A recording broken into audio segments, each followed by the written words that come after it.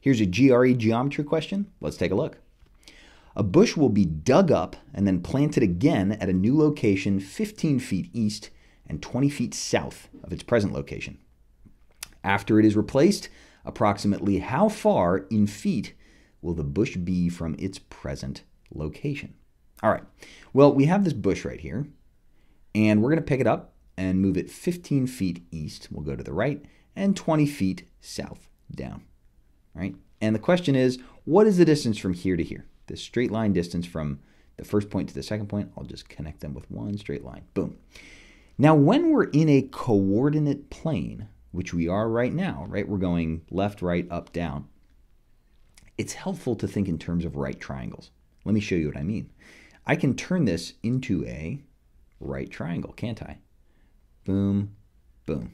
Not the straightest line ever, but it'll do. All right, so that's a right triangle right there. And if you know anything about right triangles, you should know the Pythagorean theorem, which tells us that a squared plus b squared is equal to c squared. Well, in this case, a is 15 feet, right? We moved 15 feet to the east.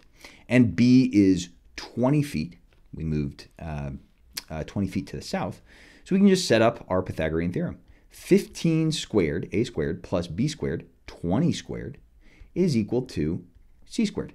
Well, 15 squared, if you use your calculator, is 225. 20 squared is 400, right? 20 times 20. Use your calculator if you don't know that, right? And I add that together, and that makes c squared. So that means that c squared is equal to 625. Once again, use that calculator. You always should. The square root of 625 is 25, which tells us that this distance is 25 feet.